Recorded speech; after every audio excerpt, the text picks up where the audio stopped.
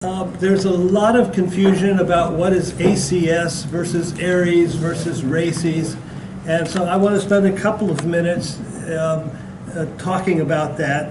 The program has a very long history in Montgomery County. I've been involved since 1978 or thereabouts, so I know about 2/3 of the history.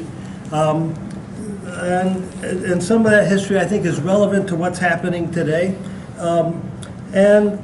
But then I want to talk some about what we've done in the last year in ACS and some of what we hope to be doing in this coming year or intend to be doing in this coming year. So that's the outline.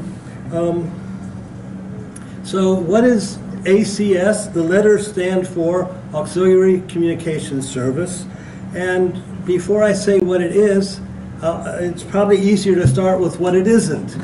So it's not ARES. ARES is the Amateur Radio Emergency Service. It's a program operated by the American Radio Relay League. And it's their program for preparing hams to provide emergency communications. Membership in ARES is open to every ham. It's organized by the ARRL sections and districts, and then down to the city-county level. And there are roles designed in the ARES program for a section emergency coordinator, a district emergency coordinator for a portion of a section, the emergency coordinator in the local jurisdiction, which is a county or a township or a city, depending on where you live, and there's also an appointment for an official emergency station. And the role of the emergency coordinator is, it's important to understand, to coordinate, to make matches between resources and needs, and to develop a core of hams who have tools, skills to serve with auxiliary communications or adjunct communications when needed. The ARRL for years has used the motto, amateur radio when all else fails. And I think that's an appalling slogan. I actually wrote an op-ed which I sent in to someone on the ARRL staff about, I don't know, 7 or 8 years ago, and they published it, much to my surprise. But it's never the case in an emergency that all else fails. And amateur radio infrastructure is just as prone to failure. Our antennas blow down just about as often, if not more often, than the professional communicators' antennas. Often, our repeaters are on the very same towers. So when the tower goes down, we're all off the air as far as that resource is concerned. And you know, if we profess that we want to be helping out the professionals who provide public safety communications, and then we say we're going to be here when you fail, how do you think they feel about that? It's not the best way to make friends. So what I like to say from my experience in emergency communications is that when the definition of a disaster is an event that overwhelms the resources of government to provide basic services to the citizens. And when the ability of the government is overwhelmed, that includes communications. And so you have extra needs for communications at the same time as your capability to provide communications may be impacted. And you also have a lot of people coming in to support the recovery and response. And those people need extra communication channels that aren't normally needed. So there's a need for supplementary communications, not just stepping in to be the hero when the professionals' communication systems have failed. So what's interesting about the ARES program is that we have these appointed officials, but there's not a lot of guidance from the ARRL about how you should organize, how you should train, and that is really starting to change just in the last few years, and the ARRL has recently announced a new training program for ARES, which I think is a terrific step in the right step in the right direction, if I can keep my tongue untied. Okay, so that's a little bit about ARES. ACS is not the same as ARES, but they're closely related. Now, what is RACES, the Radio Amateur Civil Emergency Service? That is a radio service defined by the FCC in the rules and regulations governing access to the public airwaves. Just like the amateur radio service is a service defined by FCC, and the family radio service, and the citizens band service, and so forth. So the RACES is an invention of the Federal Communications Commission. And it comes out of the Cold War period. Those of you who know your amateur radio history know that during World War II, the FCC, or I don't even know if it existed then, maybe it was its predecessor agency, but amateur radio was ordered off the air for two reasons. One is that the government didn't think they could monitor amateur communications, and they didn't want the ham bands being used for espionage. And the other was, in those days, enemy bombers could target on radio signals, and if there were a lot of hams transmitting and lots of signals coming from one location, that was probably where a lot of people lived, and a pretty good place to drop a bomb. So amateur radio was ordered off the air for the duration of the war, but there were some hams who could be a lot of help to emergency officials, civil defense officials, who had volunteer groups who were doing things in the coastal communities. They were patrolling the shorelines. They were monitoring to make sure that if your town was supposed to be blacked out during the nighttime, that nobody was leaving their lights on, and all kinds of other activities. So some of these volunteer teams that were doing civil defense functions really could have benefited from communications, and hams could easily have provided that, except they weren't allowed to transmit. So the Radio Amateur Civil Emergency Service was invented by the FCC right after the war. It said, if we ever have to do this again, hams who are registered with their local civil defense organization and are licensed, well, you had to be a licensed amateur radio operator.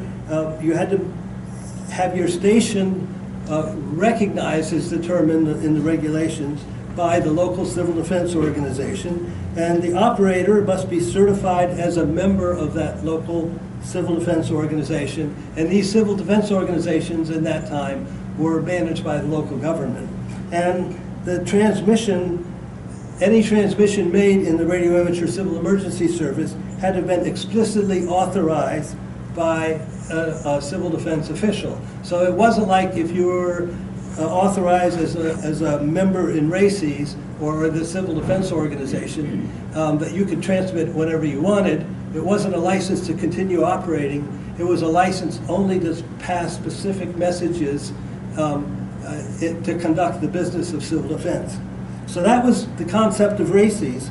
And so this idea of you had to be a member of a civil defense organization, as this concept was implemented in the 1950s, a lot of the ham groups would kind of self-organize into organizations that they called RACES organizations in each county or city, and they would affiliate that organization with the civil defense, and they say, okay, now I'm a member of the civil defense organization.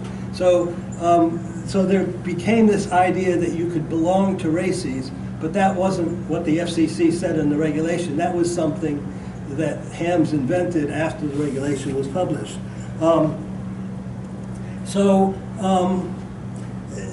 The interesting thing is, of course, since that program was developed by the FCC in around 1950, we've never been to war, and we've never actually needed to use that program.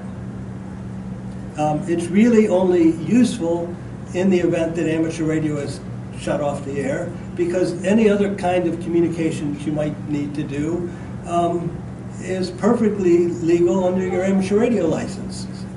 So RACES was really only intended for the one circumstance where amateur radio wasn't available, and that was during wartime. That was the idea. But a whole lot of culture and myth has grown up over the decades about RACES. at the end of the Cold War, the civil defense organizations, the folks who were doing that work, noticed that they were rarely needed to provide civil defense, but they were often needed to deal with other kinds of emergencies, especially natural disasters, occasionally a man-made disaster. And so the profession of emergency management was invented out of the civil defense profession. Okay, so ACS. Now we're getting back to the topic. What is ACS? Well, it's not Aries, but in Montgomery County, the Aries and ACS have kind of joined forces. I guess there's one other thing I should say about the history, is any time you have two groups of people doing something that you're not being forced to do by the king, you form these voluntary organizations, churches, social groups, whatever, and before you know it, people start to argue about the right way and the wrong way to do things, and then they get mad at each other, and they go off and form another church, or they go off and form another organization. And that happened with Races and Aries too. So if you were a member of an Aries group and you didn't like the way it was being run, one of the things you might have thought of, well, the heck with Aries, I'm going to form my own Races group, and now we will compete for the same customers, for the same missions, and for the same group of members. Well, from a public service point of view, that's a very inefficient way to operate. But in many, many jurisdictions across the country over the years, Races and Aries have parted ways over a personal dispute between two people with big egos. And then when one or the other of those people went away, then they would reform as a Races Aries group, or they would take one name or the other. And these things kind of go back and forth over time. So part of the concept of ACS is we have a written memorandum of understanding with the county that was actually signed earlier this year that actually states that in the event of a wartime emergency, that membership at the full membership level in ACS, with a couple of other conditions, qualifies an amateur to it's the equivalent of being a member of the civil defense organizations that's spelled out in the FCC regulations. So Races is the organization the Hams wanted to belong to if you ever want to participate as a Races operator in Montgomery County. And we encouraged everyone, the way you register to be a member of Aries is simply to tell the emergency coordinator that you want to be a member. The emergency coordinator of Aries is Fred, and the way we handle that was we encourage those people to register for ACS, and so we keep one set of books that serves the needs of both organizations, and one training program that serves the needs of both organizations. So ACS is Aries, but then it's not, because ACS is not a program of the ARRL, and Aries is. But you'd have to look with a pretty good magnifying glass to find a difference. Emergency communications is not about radio operators and radios. It's about communication systems, how you organize the equipment, how you plan to use it, how you make interfaces with people. The systems involve people as well as equipment. The Virgin Islands, following the last disastrous storm there in 1995, there was a call for all the federal responders to get communications on the island for the people that were all over the island. In most disasters, the FEMA folks go to the state capitol to talk about money. In the Virgin Islands, the state capitol was the ground zero for the disaster on that particular event. So the FEMA folks who are used to staying in hotels and wearing suits to these meetings were thrust into the middle of a disaster zone where they were woefully unprepared.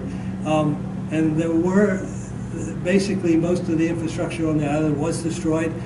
So they called up Motorola and ordered like 500 walkie-talkies. and they needed a bit of hurry, so Motorola said, we'll fly them to St. Thomas on our private jet. And they arrived hours later, and these 500 radios, of course being the government, were the cheapest model that Motorola sold. They had low capacity, in those days, nickel cad batteries that required being charged on an individual wall board charger for 15 hours, and then you can think about programming the radio. But no one thought of ordering the programmer. No one thought about ordering spare batteries. So after 2 days of programming radios and charging batteries, and we started able to issuing these things, people would go out in the field for a 12-hour shift. The battery would run down after 6 hours, and no spare battery, nothing, no way to plug it into anything else. That's buying radios instead of buying systems. And that culture, I can guarantee you, still exists today. When people think about communications, they think we'll get people who are operators, who know how to talk on the radio, and we'll buy radios and then we'll have communications. Doesn't work that way. So that was really the concept that Stan Harder had way back in the 80s, is we don't buy radios and get people who talk on them, we build communication systems. And that's something that ACS is still trying to do today. So, our mission is to develop and maintain a cadre of volunteers who are qualified and equipped to provide a wide range of supplemental telecommunication services supporting our community during disasters and civil emergencies. Does that mean that the county will activate ACS in a disaster? That's kind of still the ARRL's model, is that the organization will be activated.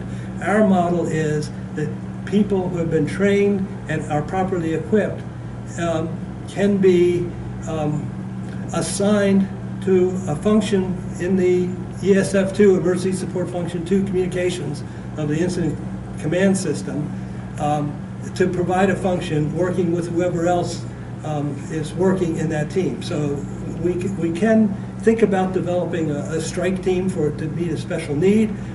We can think about developing a cadre of hams who are familiar with the equipment in the radio room and the EOC and can operate those radios and do other things that the county needs that don't involve talking on the radio, by the way.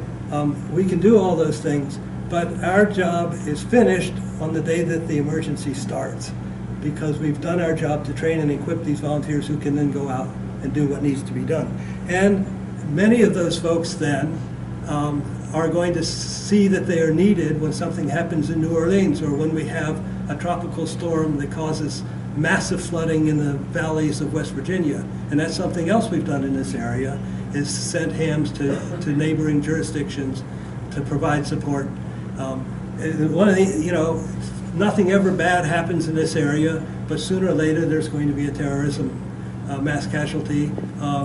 We have lots and lots of airplanes and trains carrying lots and lots of people and hazardous cargo running through our community. Sooner or later, something's going to happen and we're going to need supplementary communication. So there are still roles for ACS today, even with cell phones. The cell phones just don't work too well down in the river valley, especially not with the numbers of people who will be trying to use their cell phone in those locations. So if you don't have other means of communication in those zones, you're going to be out of luck. Okay, so what are we doing? Right now we're still struggling because we're a small organization and we're not utilized very often, so it's hard to get people motivated to spend a lot of time. But we do have weekly training nets for hams. We're having trouble finding net control operators to run those weekly nets. We're having trouble finding hams who are willing to put in a little time to share some of their knowledge. And we've got a lot of hams in this community who do have knowledge and experience and could be doing simple short programs. We have 2 levels of membership in ACS. The first level we call our affiliate members. That's basically the same criteria as the ARRL uses. You just have an interest in participating, we welcome you. We require a modest amount of training. You have to take 4 FEMA online courses to become a full member, and your credentials have to be presented to the ACS board in order to become a full member. And at some point, when the county and we get a little bit better organized, there will be a third level where you'll meet additional criteria specified by the county, take some training that they require, and then you'll have a Montgomery County Volunteers credentials, a badge. We do have a defined role in the Montgomery County Emergency Operations Plan. We do now have a written MOU between ACS and the Montgomery County Office of Emergency and Emergency Preparedness and Homeland Security. OEMHS is the acronym or the abbreviation. If you go on the OEMHS website on montgomerycounty.gov, you will see a link to our MCACS webpage on their website. And we are not a club, but we seek and are grateful for the support we receive from all of the county clubs that operate in the county and the region. And Mark, of course, is by far the biggest club in Montgomery County, but there are a couple of others. And we're particularly engaged with the NIH Radio Club. And there's also the Potomac Valley Radio Club, which is a regional club of the HF-oriented folks, who are very much a part of our mission.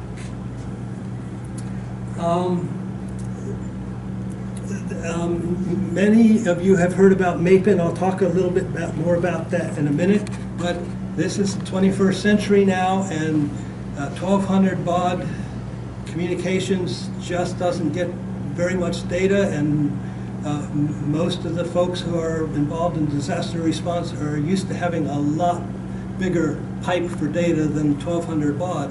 So we are working to build a broadband wireless network using microwave equipment throughout the Washington area. That's not ACS, that's a separate organization, also a 501c3 organization.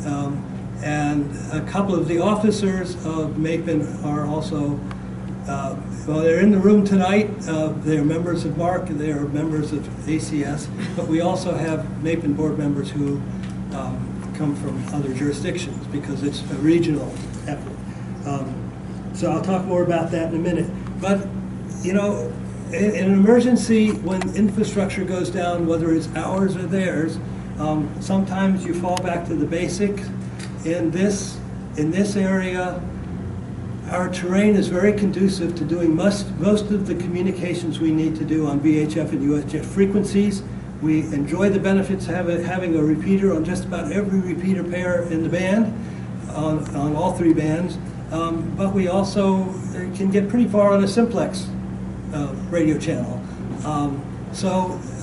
That's still, it's kind of the least common denominator, but almost every ham has a capability on 2 meters and 440, and so we make use of that. WinLink is a really useful program for sending data over voice channels, whether on HF or VHF, UHF, and so we want every member of ACS to know how to use WinLink when you need to, whether or not you're equipped to do so in your own station. We've been encouraging the development of personal Go kits and sharing ideas on how to construct them, and we have a number of members of the group who have really nice Go kits. And there are other shared deployable assets. We want to focus on all-weather capability because emergencies don't always happen when the sun is shining. In fact, rarely do. We want to develop community stations. Mark keeps talking about having a club station. That would be wonderful. The idea of having a place where hams can assemble and provide support in emergency. You don't want to put the net control at the EOC because the EOC is the place where much of the traffic is originating and terminating. So you want them to be able to focus on handling the traffic and let someone else control the net from somewhere else. And ideally that's a club station, not somebody's basement. We've been actually working, the NIH club recently got the opportunity to do a major renovation of their of their club station, and we've been involved with that. And it's not quite finished, but it's looking really good. I hope that Mark eventually figures out a way to get a club station, and the Damascus Emergency Communications team has a model station at the Damascus fire station, which happens to be a very short building on the tallest hill in the county. So it's a really good place to have a shared resource like that. This here is there we go. This here is a photo of Ron Adams sitting at the station that we have installed in the EOC at Holy Cross Germantown Hospital. And the radios are installed with a power supply and a TNC in that box mounted up on the wall. Power coming down the wall and a set of cables that when you need to use the station, you pull the control head for the radio out of storage, plug it into the cables that are just tucked under the table normally. Because Ron walks in with his computer, grabs the control head for the radio and a headset that are stored in a box in the corner of the room, plugs in the cables, plugs in a USB cable to his laptop, and he's on the air with voice and WinLink on 2 meter and 440. That's been in place for several years. Just a few weeks ago, Paul and I and Dick worked on this installation quite a bit as well. Finished an installation very similar at MedStar Montgomery Hospital in Olney. That's the old Montgomery General for the old timers in the room. There are 2 antennas on the roof, far enough apart that you can operate 2 stations on 2 meters at opposite ends of the band. And again, with just a couple of cables, we still hadn't installed the wire mold yet, but the station is now operational.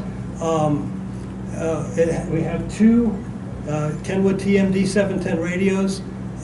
The idea is that those radios you can actually operate, but those are dual band radios with separate interfaces, so it's basically 2 radios in 1 box. So you can be running WinLink on 2 meters and participating in a VoiceNet on 440 at the same time using one of those radios.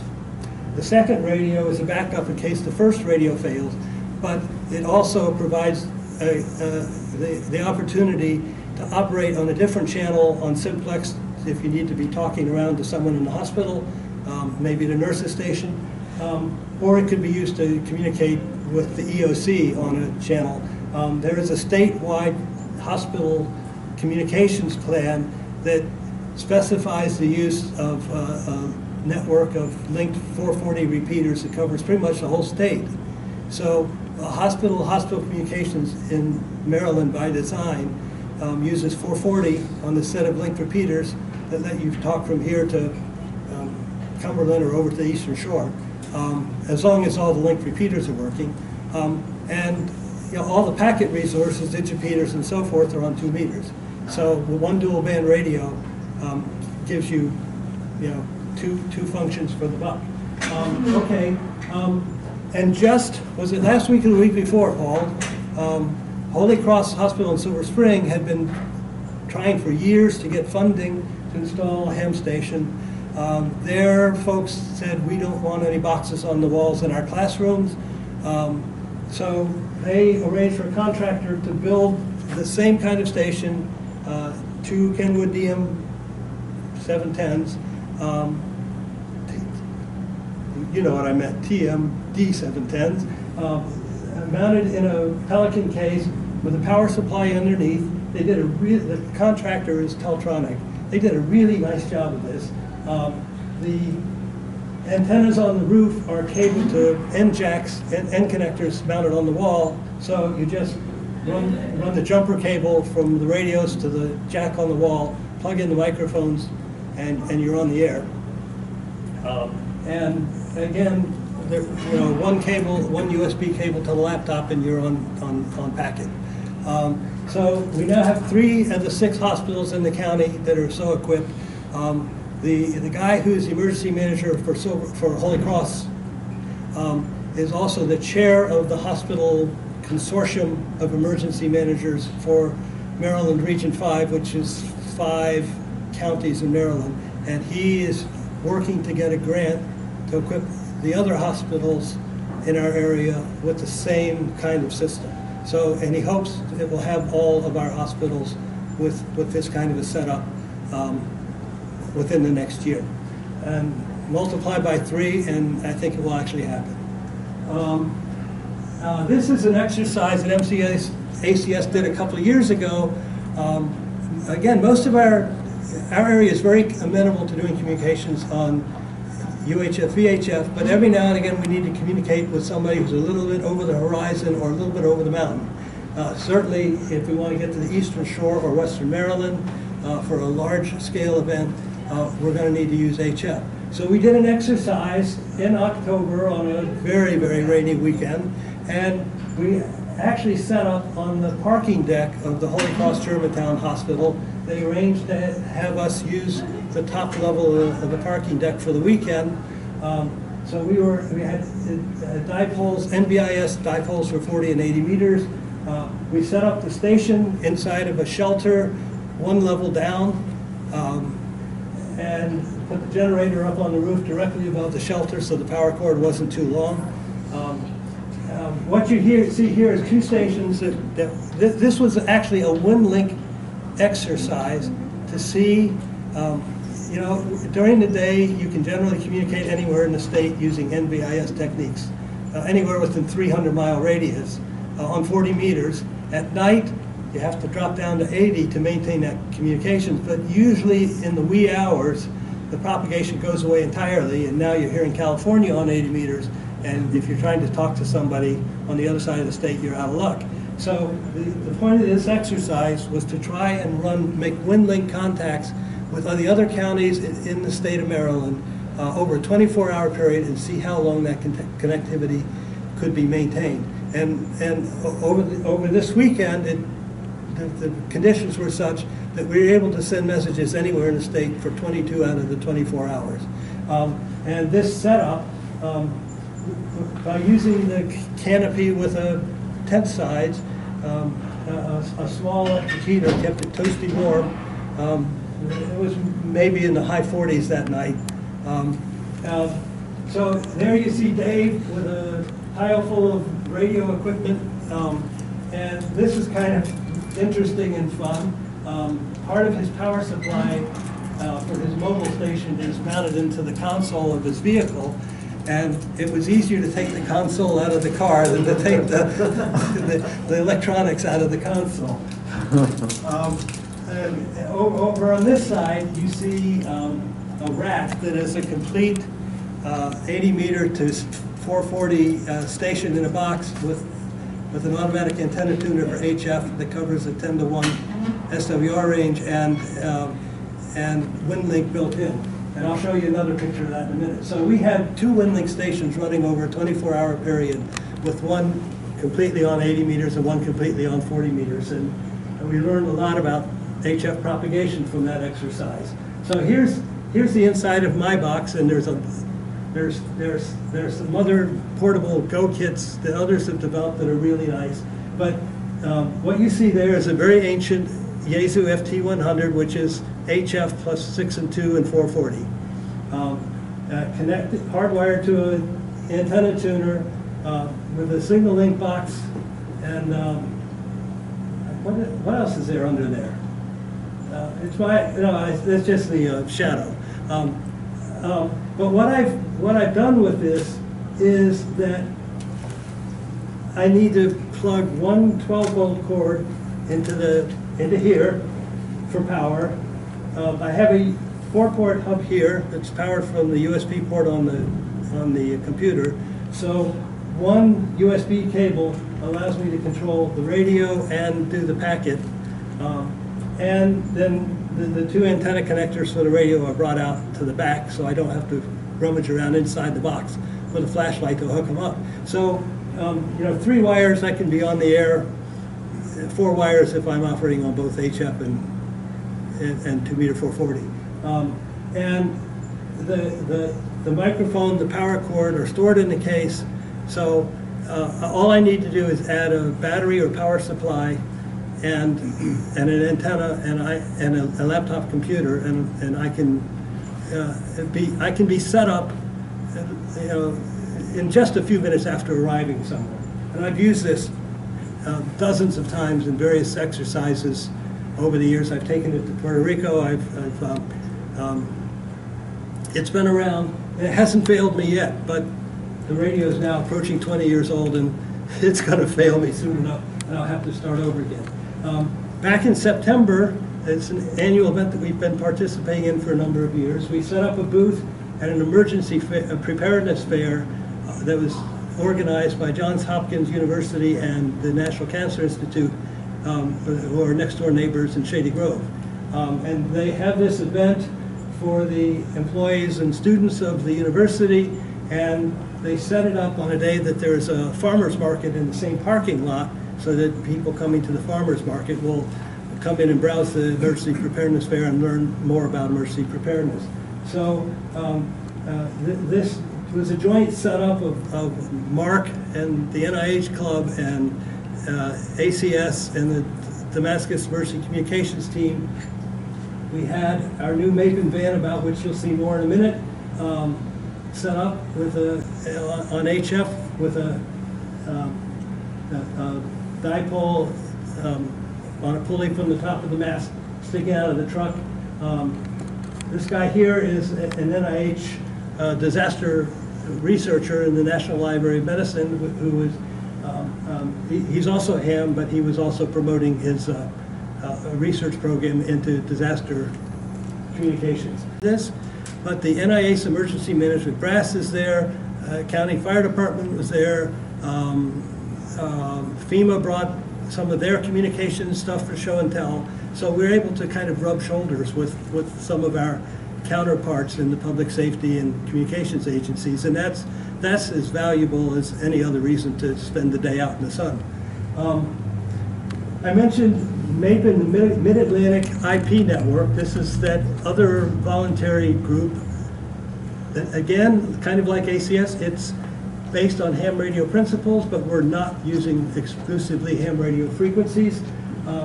We have set up a network of microwave stations that extends from Bull Run Mountain overlooking Dulles Airport in the west up to, what do you call it? The Catoctin Ridge, what's the name? Overlooking Frederick. Catoctin Mountain. Catoctin Mountain.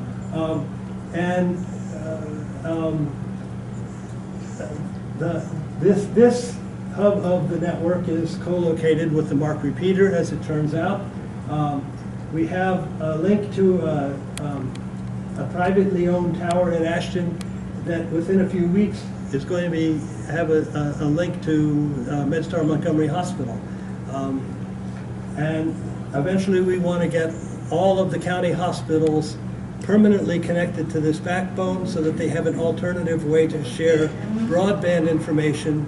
They can do VoIP telephony on this network. They can share large files with impunity because the bandwidth capacity is, right now at all of our locations, it's comparable to high-end DSL or FiOS speeds.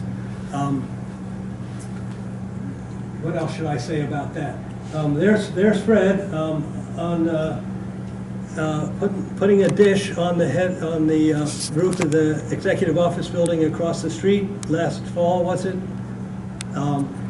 We didn't install the big dish. We installed the little dish, which is big enough for us. It looks like a crane operation to put that big dish up.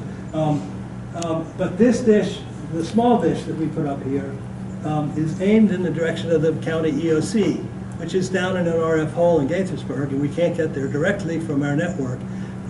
We're negotiating with a government agency who has a large facility in Gaithersburg to let us use the roof of their tallest building as a relay point, and this dish was installed in anticipating of getting access to that rooftop, and then we'll be connected to the county EOC on broadband.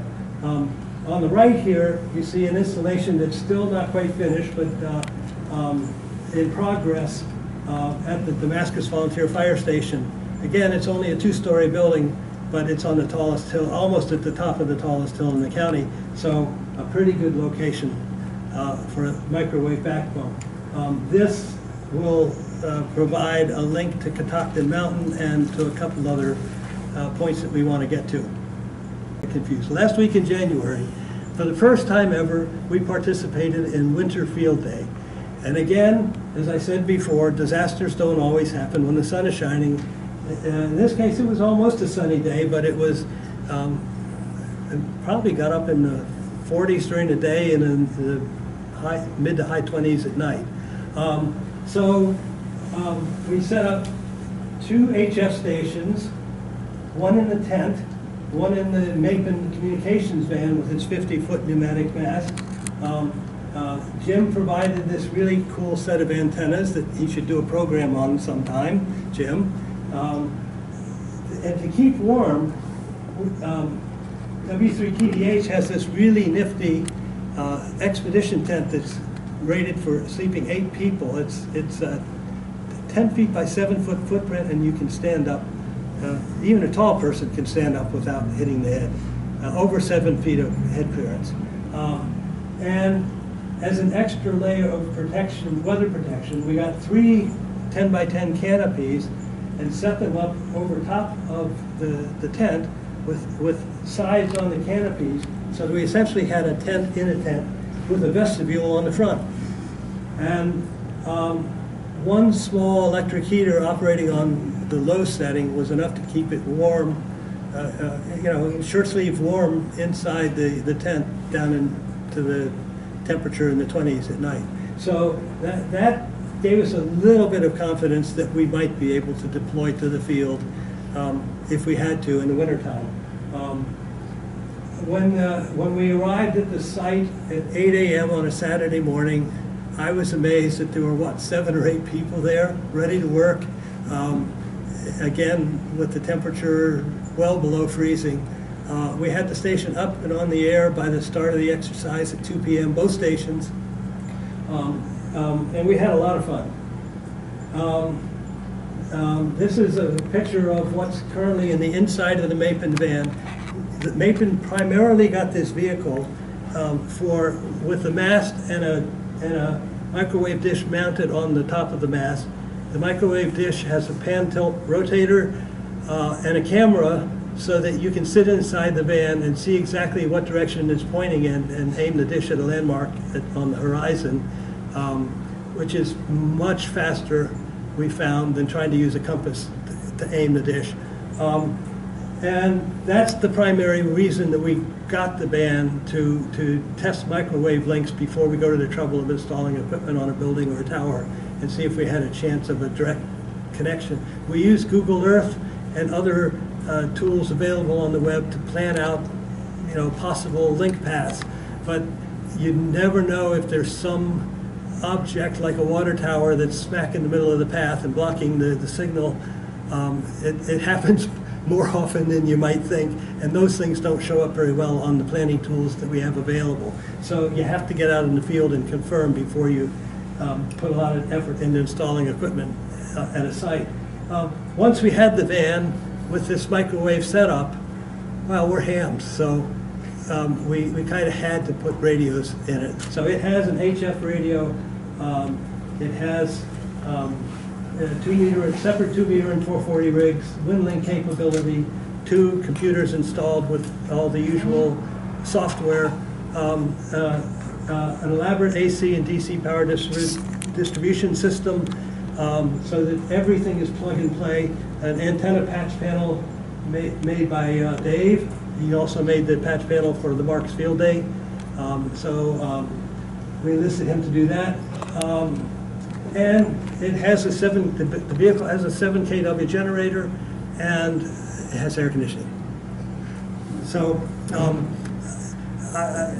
in all of my years of disaster response, I've always preferred to have equipment in cases that I could transport by whatever means are available, put it in a cargo of an airplane, put it in a compartment of a Greyhound bus, which I actually did once because it was the fastest way to get to where I needed to be, or put it in a rental vehicle. When it's built into a truck like this, if you have a mission that requires that kind of deployable, ready to go when you arrive setup, it's really a great thing to have, but it's also really expensive to maintain, and I've always said this is a bad idea, and guess what? Now I have one, so I'm eating crow. I'm eating crow publicly in front of all of you. It's just a big case, that's all it is. Yeah, but it's much less, it'd be hard to put this on most aircraft. I've ridden on a couple of aircraft that you can fit it with room to spare. Okay, so here's a few pictures of happy campers at Winter Field Day. Most of the faces you probably recognize, and I won't dwell on that. Am I going backwards? Here's one other project. A number of years ago, the county took a surplus 400 meg repeater and recrystalled it for the 440 amateur band, and we've been using it under the WA3YOO call sign, which is actually a RACES call sign from the 1950s. Thank you very much that we've kept active for all that time. The FCC no longer gives out RACES call signs, but they still recognize the ones for historical reasons. So even the call sign is a antique at this point. But about a year ago, the repeater, 20 years old, gave out, and was it Larry who donated? WA3KOK. WA3KOK, if you didn't hear that, donated a Motorola repeater that he had in his basement, and got WA3YOO back on the air in the building across the street, which is actually a pretty good repeater site.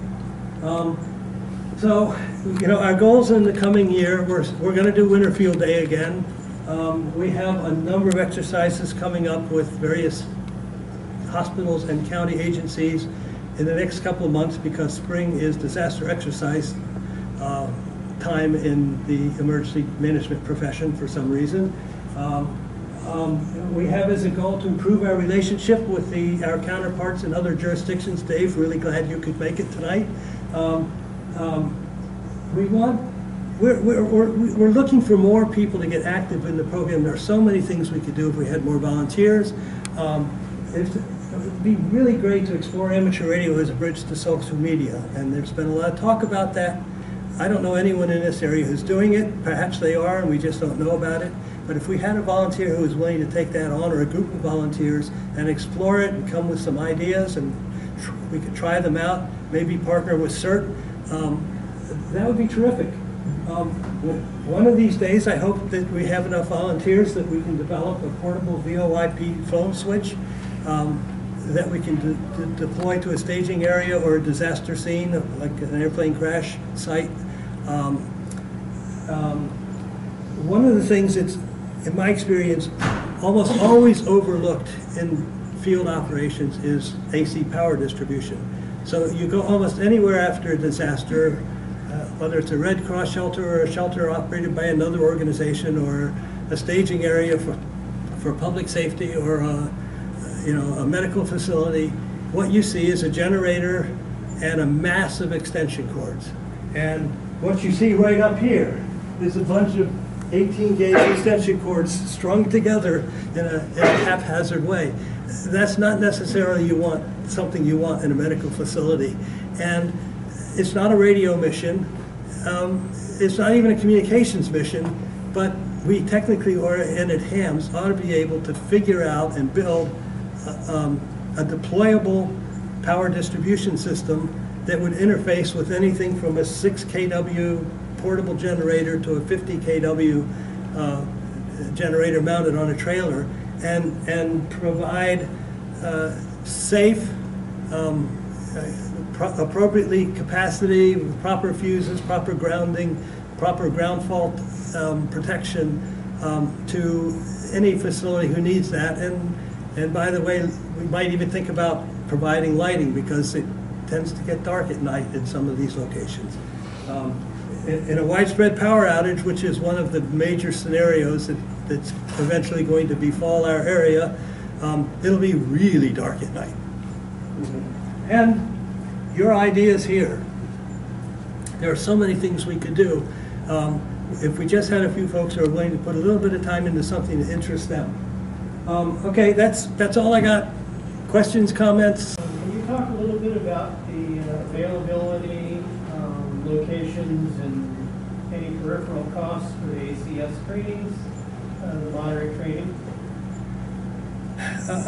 You mean the training that I talked about for full membership? Yes. I'd be happy to do that. The location is online on your very own personal computer, laptop, or telephone, and the cost is free. These 4 courses, ICS 100, 200, 700, 800, are kind of the ticket for entry into any disaster response organization, be that, and even the ARRL has now made it a requirement for their leaders just recently to take those 4 courses. And I think they're going to be encouraging every member of ARES to have those 4 courses. And I would certainly encourage every ham radio operator to have those 4 courses. You can do it at the convenience of your own time. It only takes a few hours to do each course. And it gives you an introduction to the language and philosophy of how not only disasters, but every major event from the presidential inauguration downtown to the Montgomery County Agricultural Fair, they're all run using ICS principles. So having those 4 courses is at least an introduction to the concepts, and it's just foundational. That's it, I guess. We're out of here. Thank you all.